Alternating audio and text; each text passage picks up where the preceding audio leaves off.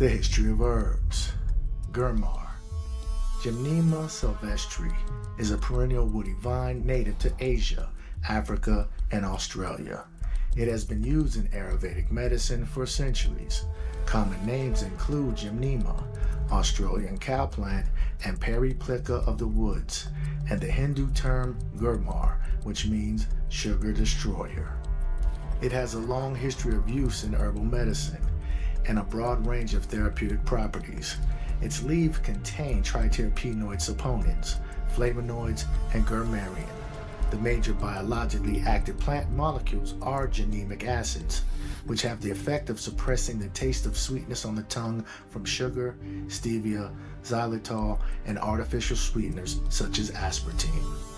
The sweet blocking effect lasts from 15 to 50 minutes and may even persist for several hours. And apparently, there are no long-term effects on taste, and they do not influence bitter, salty, or sour taste perception.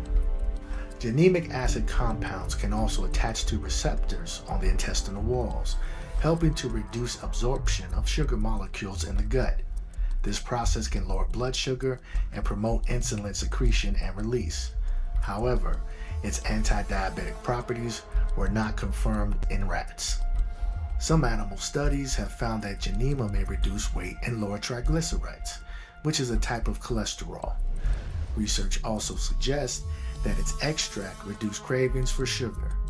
In a double-blind study, participants who received a dose of gymnemic acid declined candy before tasting it more often than the placebo group. Thank you for watching The History of Herbs, brought to you by Dherbs.com.